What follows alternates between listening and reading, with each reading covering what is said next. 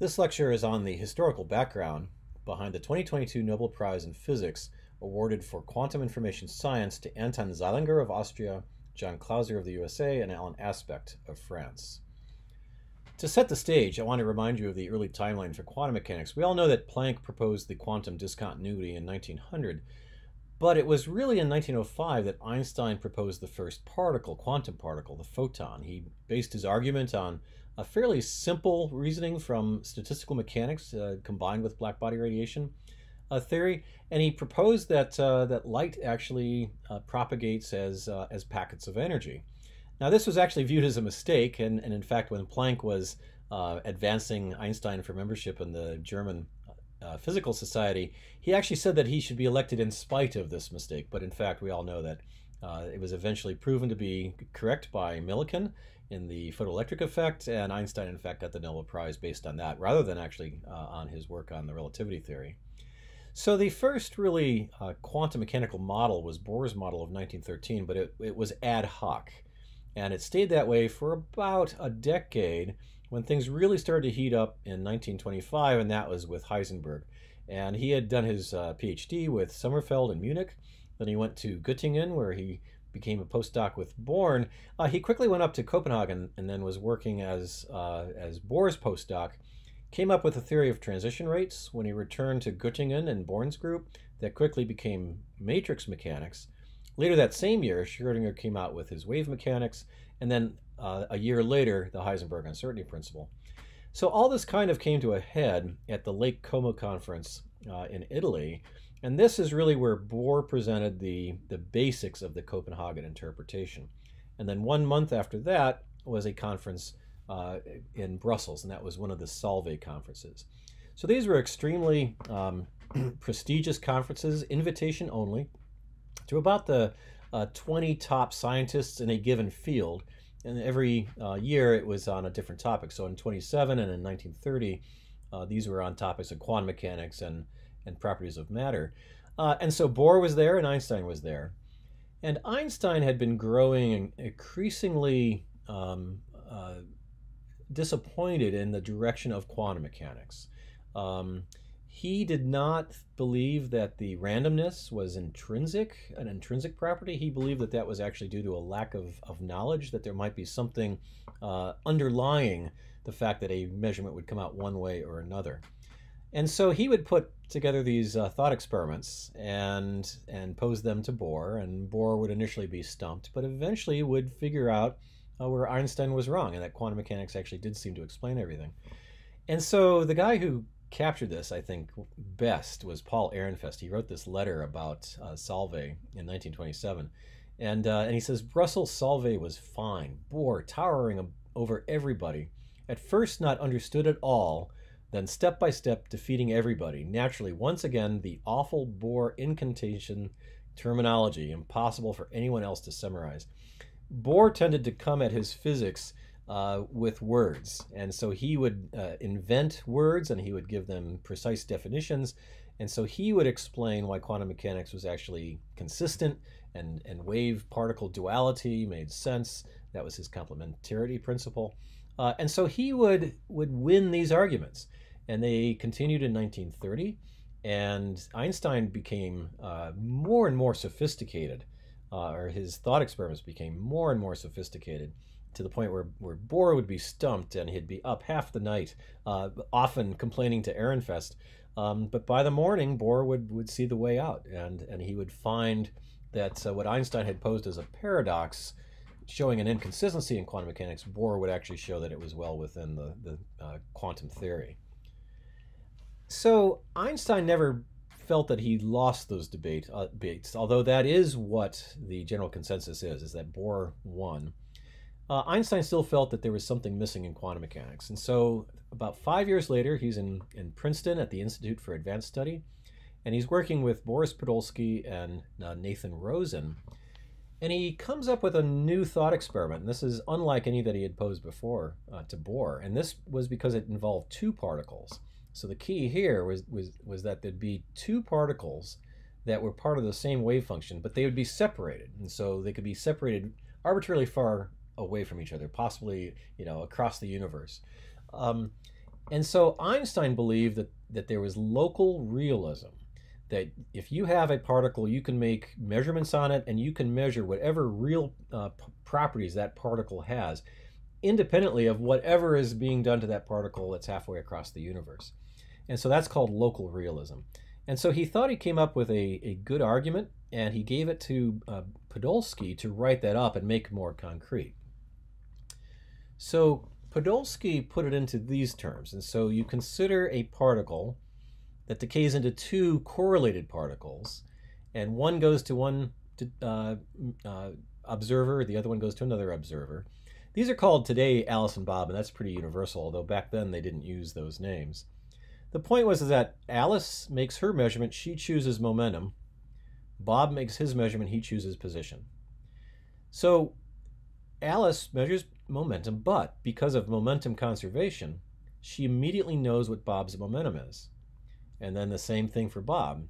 As soon as he measures his position, he knows, or position of his particle, he knows the position of Alice's particle because of the conservation of center of mass. So Podolsky claims then that delta P is 0, delta X is 0. They're here. So the product, delta P, delta X, is 0. Now, this violates the Heisenberg uncertainty principle. And the EPR group, that's Einstein, Podolsky, Rosen, or EPR, they accepted the results of quantum mechanics. The Heisenberg's uncertainty principle was a rigorously derived equation from the principles of quantum mechanics. So this discrepancy was really their statement that quantum mechanics was incomplete. It wasn't explaining everything. And there were kind of two ways of resolving this problem. One is that measurement A collapses particle B instantaneously. So that's wave function collapse. And that's really what Einstein rejects. To him, that's spooky action at a distance that violates local realism. So they discount that. Or quantum mechanics contains some hidden variable that ensures the local realism. And so then this was really the rise of hidden variable theories. The idea that you could have aspects that are hidden to quantum theory that, if accessible, would explain why the measurements would come out one way or another, and that they weren't all just random. And also it would get rid of this instantaneous wave function collapse. So that was published in the Physical Review in 1935, in March of 1935. And as soon as Bohr read it, he stopped all the work that was going on at his institute in Copenhagen because he viewed this as an existential threat. He had been working for over 10 years at this point, establishing what would become known as the Copenhagen interpretation of quantum mechanics. And it looked like EPR had actually come up with a fatal blow. And so Bohr had to figure out how to refute that. It took him about a month before he realized that they had made a mistake, that Podolsky, actually, when he was writing it up, by being so specific about momentum and position, that there was actually a mistake. And it took him another month to write this up and get it published. He published with exactly the same title. And this is the exact same title that EPR had used. It's Can Quantum Mechanical Description of Physical Reality Be Considered Complete? And what's funny about this response by Bohr is that there's not a single equation and not a single diagram. It's all just the awful Bohr incantation terminology that's extremely hard to understand, hard to follow, but ultimately is correct. And so this is Bohr's argument. So he accepts the conditions set by EPR. So he does not refute any of these statements, including momentum conservation and the center of mass. But what he really simply points out was that Alice does not know Bob's position or her own position of their particles. And then conversely, Bob does not know what Alice's particle's momentum is, nor his own particle's momentum. And the only way that Bob can know that, or both of them can know that, is if they share the information. And sharing that information causally connects Alice and Bob. They would have to actually send either a signal, or they'd have to travel back and talk to one another. And so that means that in order to build that uncertainty relation that Podolsky had built, it requires non-local information. And so that was actually the flaw. And what's interesting is that Schrödinger also weighed in around this time. And he was on Einstein's side. He also believed that Heisenberg and Bohr were constructing a theory that had absurd consequences. And so he wrote a paper at the end of 1935, which is famous in the history of physics because he introduces the concept of entanglement. He called it Verschränkung, but it's translated as entanglement into English. This is also where he introduced his cat, but he viewed it as a burlesque consequence of the theory that Heisenberg and Bohr were pushing. And so this idea that you could have a cat that was in a superposition of being alive and dead was absurd or burlesque. And so then what's interesting too, or ironic, is that entanglement and Schrödinger's cat, which were really raised by Schrödinger in this paper as an argument against the Copenhagen interpretation, have now been completely embraced by Copenhagen. So we use entanglement and Schrödinger's cat all the time. Not a literal cat, but there are macroscopic systems that can be in partial quantum superpositions and things like that. So a very thought-provoking paper. The arguments ultimately didn't go forward, but the things he invented to make his argument actually have gone forward and are standard tools now in quantum mechanics. So that's kind of where things stood for until after the war, and then on the scene appears David Bohm. And so David Bohm was a professor at Princeton, and he had a discussion with Einstein about entanglement. And he was really in the same camp as Einstein, but he had been publishing or writing a book on quantum mechanics, and he had a very deep understanding of what quantum mechanics was really saying. And so when he walked away from that conversation with Einstein, he actually had an idea for a way of combating some of the less palatable aspects of the Copenhagen interpretation. However, he hit a snag. He ran into the worst year of his life. He, as a graduate student at Berkeley, had become involved in politics, and he was interested in communist politics. And in 1951, while it wasn't illegal to be a communist, it was viewed by a large segment of the public and Congress that if you were a communist, that you were de facto a spy for Russia, and that was illegal. So he was actually arrested for un-American activities and fired from Princeton. And although he was acquitted of the charges, he was worried about ending up again in jail. So he actually fled to Brazil, kind of waiting for the heat to die down, and then he'd come back, but they took away his passport. So he literally was a political exile from the United States. But he settles down in Brazil and pretty quickly publishes two amazing papers in which he develops what's known as Bohmian mechanics. And this is a form of quantum mechanics that does not have randomness and does not have wave function collapse. And so it gets rid of a lot of the aspects of the Copenhagen interpretation that Einstein didn't like, but he couldn't get rid of non-local character. So his is a non-local hidden variable, but it is a hidden variable theory, and it's actually a very successful one that does successfully explain what is observed in quantum mechanical measurements. So after a while, he immigrates to Israel, where he meets Aronov. And so Aronov is famous with Bohm for the Aronov-Bohm effect. What's interesting about that is if you look at that closely, it's kind of a hidden variable.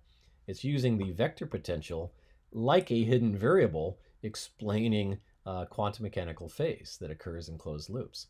But prior to that, they also reworked Podolsky's argument, the EPR argument, into a form which could be tested a lot more easily, either experimentally or also theoretically.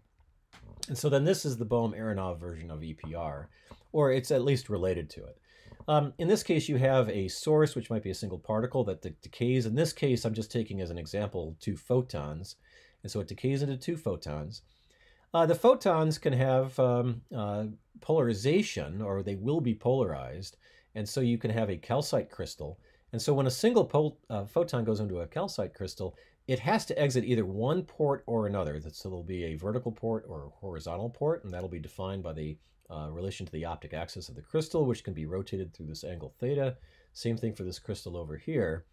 Now this source, let's say if it's in a ground state with no spin, then it might show up with a wave function that looks like this. This is an entangled photon pair.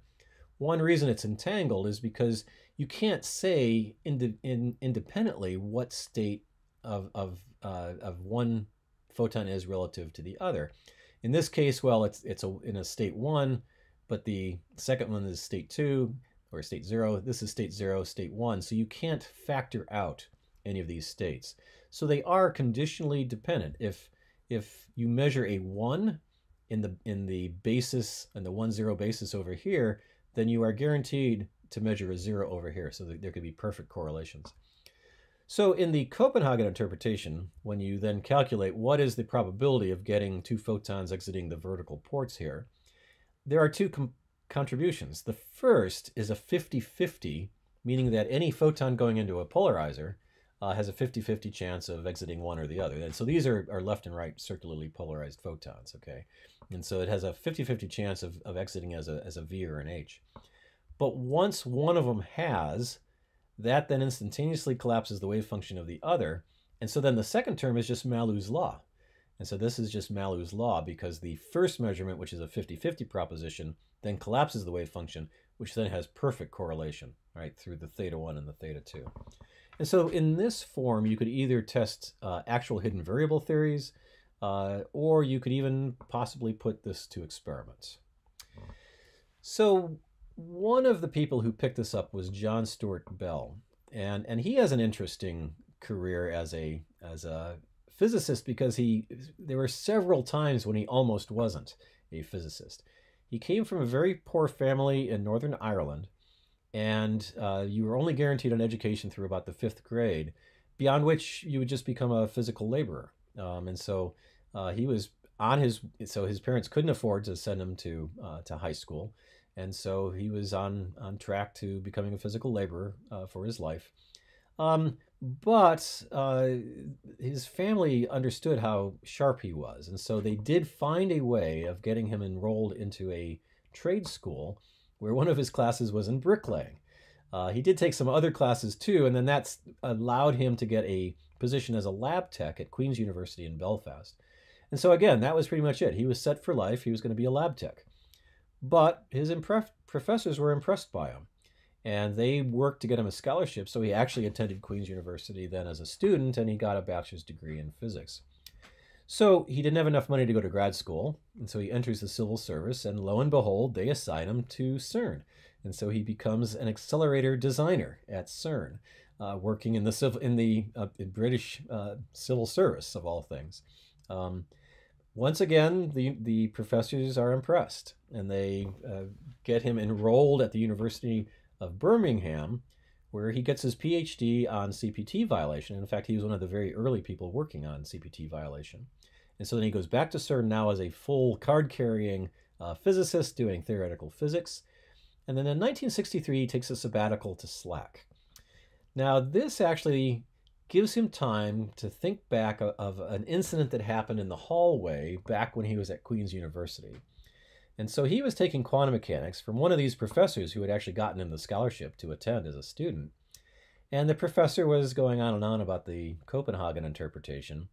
And Bell kept asking him why. You know, how did he know? How did he know, or how did anyone know that that's what was really happening?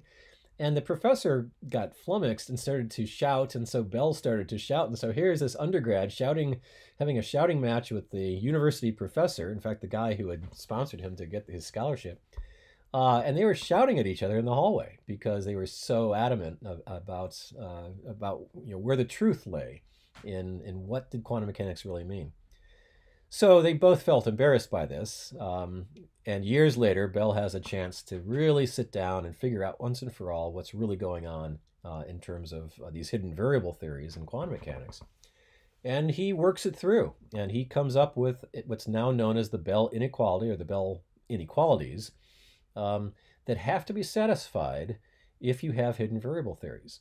And he publishes that in a very obscure journal, and almost no one notices, but some people do, and that's really the rest of the story, and that's what leads to the Nobel Prize.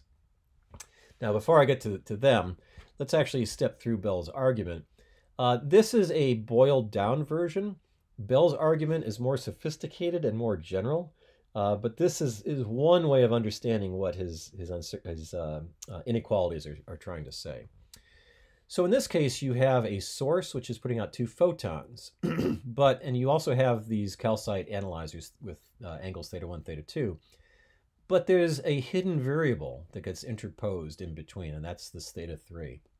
And so you have to figure out what are the probabilities of detecting the photon coming out of these various ports, including these hidden ports as well. And so, for instance, you can construct the probability for V1 and H2, and it's going to be the probability that you have V1H2, V1H2, but coming through V3 or H3, and so that's V3 or H3 here. That exhausts the possibility. It's only binary. There's only 2 ways it can do that, and so this completes the probability.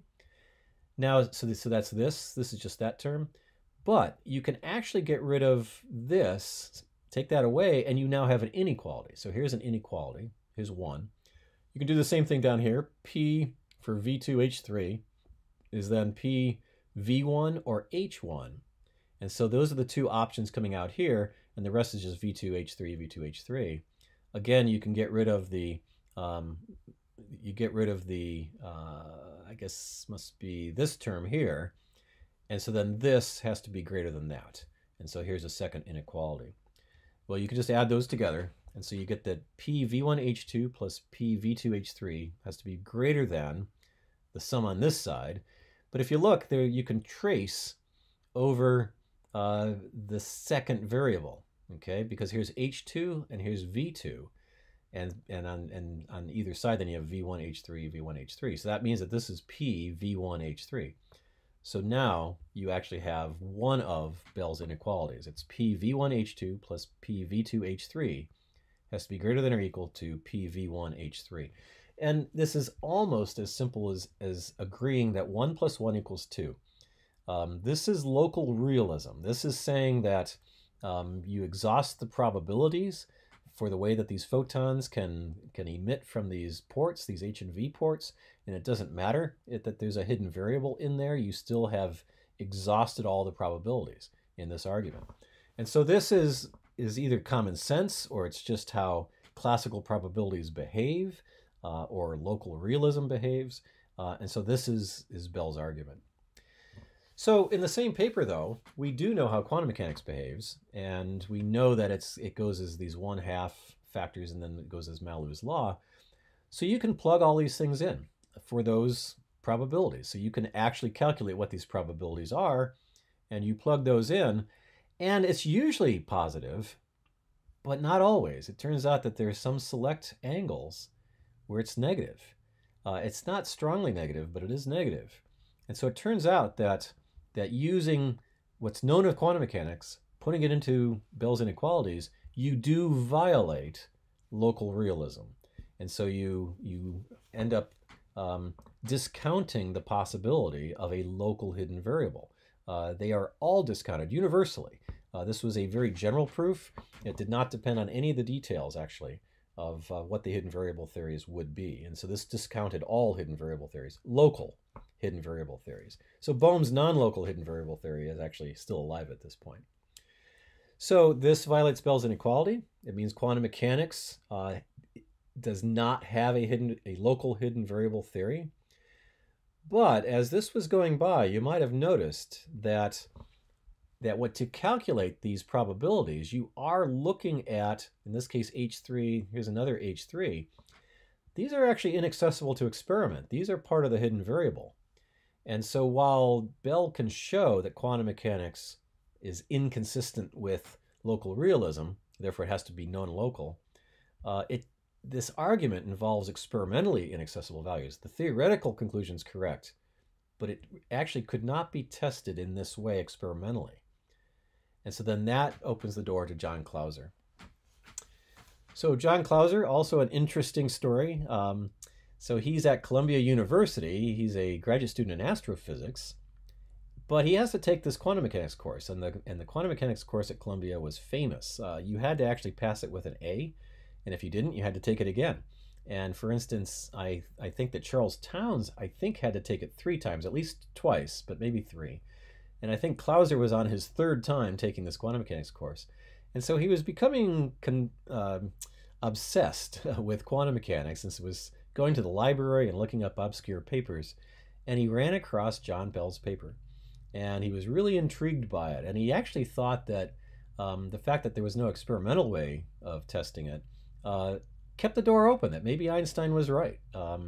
So he begins thinking of stronger inequalities, and he comes up with an idea. You have to do more measurements than what Bowman-Aronoff had come up with. But even so, it was something that would be accessible to experiment. So he submits that as an abstract to an APS meeting. And we've all done that, and APS abstracts aren't worth a lot, and it's really just some idea that we're going to try to flesh out. But he gets a phone call a few weeks later from Abner Shimony at Shimony from Boston University. Turns out that Shimony and his student Michael Horn had actually stumbled on Bell's paper too, and had also started thinking along the same lines. But they had almost put it in an abstract, but hadn't. But Shimony was on the abstract sorting committee, and so he had seen Clauser's abstract. And so rather than competing, he called up to collaborate. And so Clauser's fine with that. He goes up to Boston. He visits MIT in addition to Boston University. Also meets Richard Holt, who's at Harvard. And he's repeating an experiment that Eugene Cummins had just completed out at Berkeley. And it wasn't on EPR and entanglement, but it was a system that could be adapted to that.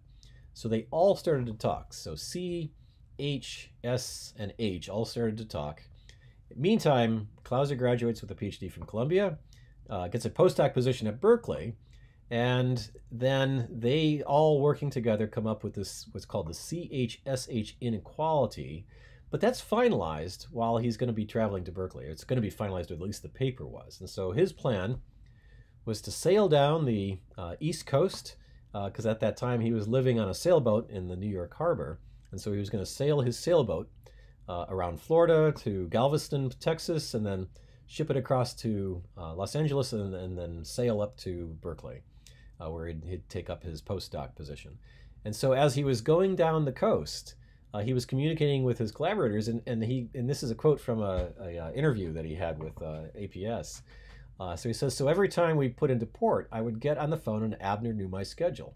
And so basically he would send off his redrafts to all the various marinas in the next city where we put in, some of which I picked up, and some of which are probably still sitting there now for all I know." And so this would be an interesting time or way to do physics archaeology and see if some of these packages from Abner Shimony are actually still sitting in some of these marinas. So they finalized it as he was sailing south. But instead of getting to Texas, he ran into Hurricane Camille. And so he had to zip into port in Florida. He missed the worst of it, but in fact, Camille was not too different from Ian. And so the kind of damage that we see with Camille is actually about the same kind of damage we saw with Ian that just happened last month. So anyway, he ships his boat to Berkeley, and he arrives at Berkeley. In the meantime, this is what the CH-SH inequality looks like. It's a little more complicated than before, because now Alice has 2 measurements. She can make, Bob has 2 measurements. Each outcome is binary, and so it's either +1 or -1. And so they had constructed this this quantity, and if you look at it, it's always +2 or -2. And so if you look at its average, it's always less than or equal to 2. It turns out that the average of the sum is equal to the sum of the average, and so you finally have, in this case, the CH-SH inequality. So a hidden variable theory would have to satisfy this inequality. But we all know quantum mechanics, so you can plug right in for what the quantum mechanical results would be, and in fact they're equal to 2√2, and so that's actually greater than 2 by 1.414, so about a 40% violation. So a very large violation, and this is something that can be tested experimentally. So Clauser arrives at Berkeley, and this is one of the only places I know that you can see 5 Nobel Prize winners having their own parking spot right outside the physics building. In fact, so there are 5 signs there. in this photo, and this photo was taken just a few years ago.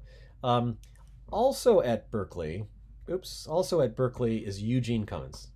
He's the one who had finished off that experiment with a graduate student that was ideal for testing the CHSH inequality, even though Cummins himself had not done that. So Clauser is showing up to be a astrophysics postdoc, but the first thing he does is talk to a guy doing atomic and molecular optics and asks if he can use his equipment. Now, of course, Cummins says, what a pointless waste of time that all is. He doesn't want any part of it because he knows quantum mechanics works. You don't need to test quantum mechanics one more time. But Clauser was savvy. He talks with Charles Townes, who was a fellow alum from Columbia. And so he gets Townes on board. And so in this interview of Clauser with APS, he describes this time when Townes walks in, puts his arm around Cummins' shoulders, and says, well, what do you think of this, Gene? It looks like a very interesting experiment to me. And so when Charles Townes says it's an interesting experiment, then it's an interesting experiment. So Cummins loans one of his graduate students to Clauser. He thinks it's maybe 6 months and they'll be done. They'll discover nothing new, and then everyone can get back to what they're actually paid for. But of course, it takes 2 years. And so Clauser and Stuart Friedman, so Stuart Friedman is the graduate student who was loaned to this project by Eugene Cummins, and they do, after 2 years, publish solid results. They actually see a 5 sigma violation of the CHSH inequality. So this is the first experimental test of a Bell inequality. And so even though, in a way, a lot of people shrugged, and even Cummins kind of shrugged at this, it was the first time that anyone had done an experimental test of the Bell inequalities, confirming that quantum mechanics violates those inequalities, and so that, in fact, local hidden variable theories are ruled out. And so that is actually a very important statement. Now, part of the story, though, is that Richard Holt at Harvard actually had a head start on this experiment. And so Clauser was doing catch-up this whole time, and the Harvard group got results first. But they had some technical difficulties, and it turned out that the Harvard results actually agreed with the inequalities. So the Berkeley and the Harvard groups got competing results. The Harvard group never published. Their work was known by the community because they presented it at some workshops, but they never had enough confidence to actually publish it, whereas Friedman and Clauser did. And Friedman actually went on to become a professor at Berkeley. Clauser eventually got back to doing some astrophysics after this, but he actually stayed even after this paper. He actually did a little bit more work on this, again confirming that there's a violation of the CHSH inequalities. But this did open the door to Alain Aspect. And so there was this discrepancy between the published Berkeley results and the unpublished Harvard results. But that wasn't the main thing. The main loophole that was still open from the Clauser experiments was the fact that Clauser used static polarizers, and also the size of the experiment was not large. And so there was a potential causal connection between the detectors in his system. So they were not space-like separated in space-time, which means that there could be some kind of a causal back action of one detector on another, right? And so that could cause correlations. So Alain Aspect got his PhD in '71 from the École Supérieure d'Optique, and so then you have to do a habilitation, and he read Bell's paper in 1973, and so he decided that and also the Clauser paper, and so he decided that this was what he wanted to do for his habilitation. But he wanted to close that loophole on the causal influence that could possibly have been there in the experiment. So he was going to do it with photons, where you choose your polarization on the fly while the photons are actually in flight. So first of all, he has an advantage because now lasers have become common tools in the laboratory, and with Friedman and Clauser, they were using incandescent sources or arc sources. But with lasers, you could get much higher photon fluxes, so they had a 2-photon transition in calcium. It's the same calcium decay that Holt had used at Harvard and that Clauser and Friedman had used at Berkeley, but now it's being pumped with 2 lasers. And so it's a 2-photon transition up to the excited state. It decays away into 2 entangled photons, And then Aspect showed that this had a 10 sigma violation of the Bell inequalities. And so it's a big improvement on the Clauser accuracies. But then he then took that next step. And by putting in an acousto-optic modulator that could be switched very rapidly between these two arms and then between these two arms, and then these polarizations are set differently, that he could choose his polarization while the photons were in flight. And he also had this length L large enough so that these PMTs were not causally connected. So they were space-like, they had a space-like interval in their space-time diagram. And so under these conditions where there was could be no causal influence between the detections and the fact that the polarizations were selected on the fly, he saw then a 5 sigma violation of Bell's inequalities. So again, showing that quantum mechanics violated local realism. And so then this was really the definitive non-local demonstration of the inequalities.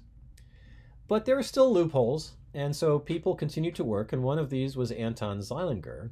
He got his PhD from the University of Vienna, working on neutron polarization, and in '76 he attended a symposium on entanglement, and he also read Bell's paper, became very interested, but neutrons were not a great way of doing those kinds of experiments. So he really started a complete transformation, becoming a quantum optics experimentalist.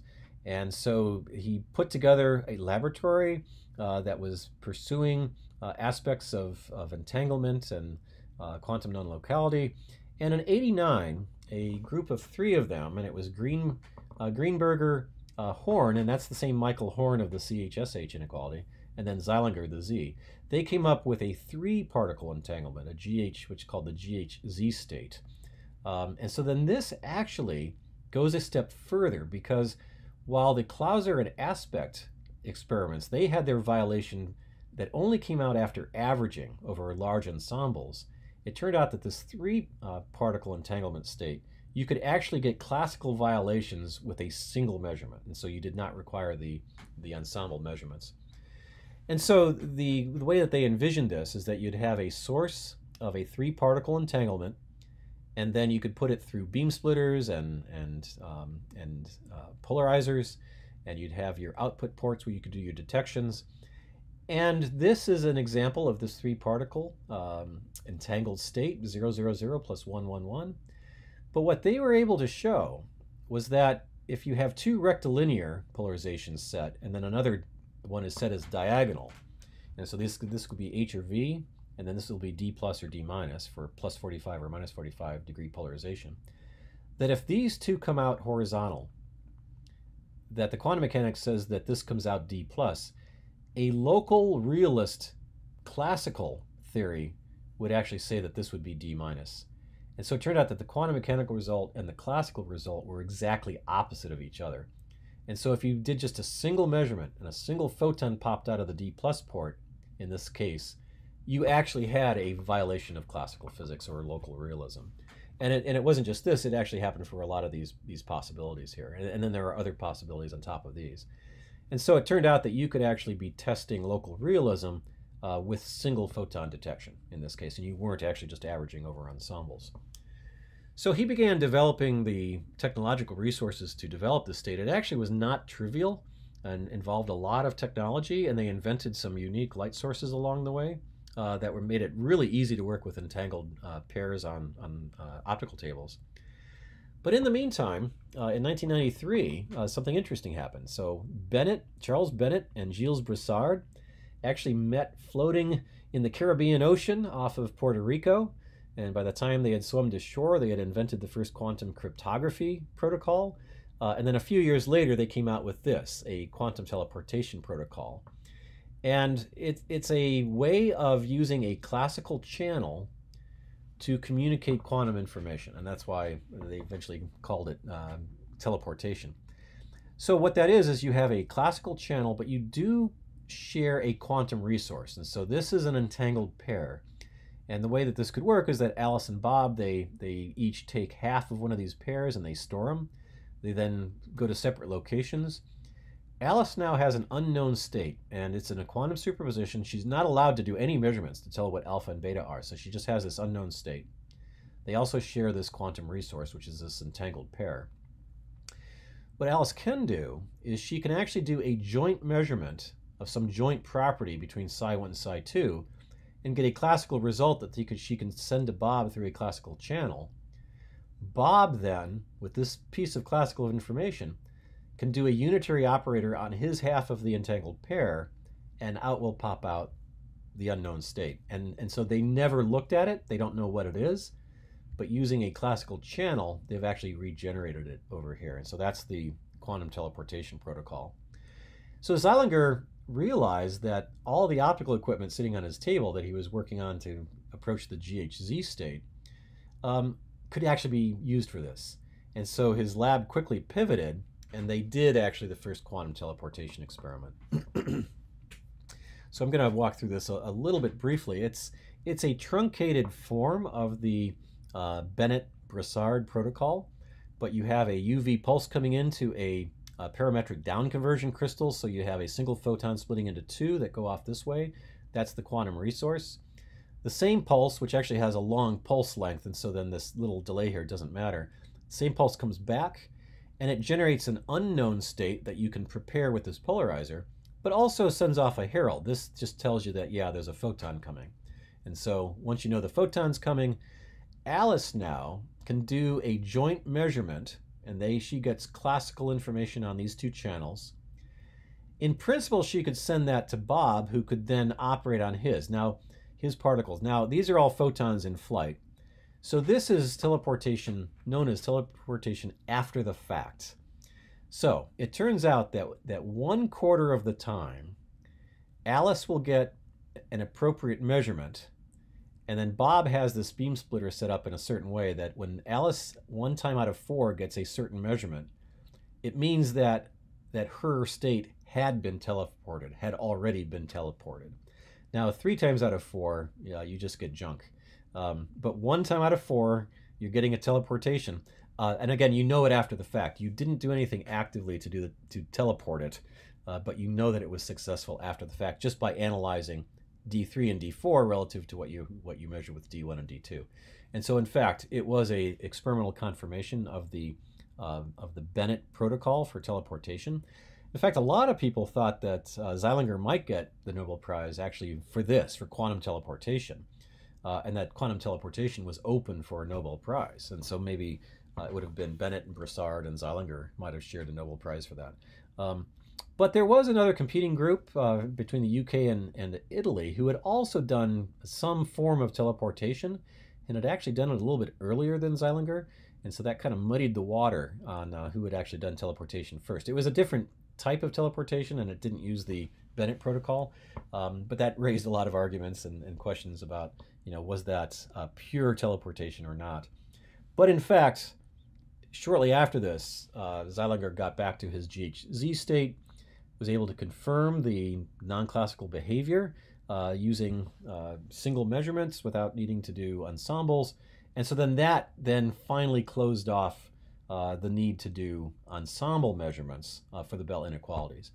And so then that sort of finished off the 2022 Nobel Prize in Physics, which is really given for entanglement and the Bell inequalities. And so John Clauser did the first experiments.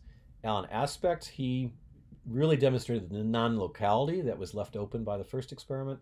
And then Zeilinger then finished this off with ways of doing the measurements without even requiring ensemble sums. And so then that is the backstory of the 2022 Nobel Prize in Physics. And for further reading, this is all part of a chapter in my upcoming book, Interference, the History of Interferometry and the Scientists Who Tamed Light. It's coming out from Oxford University Press in the spring of 2023. Thank you.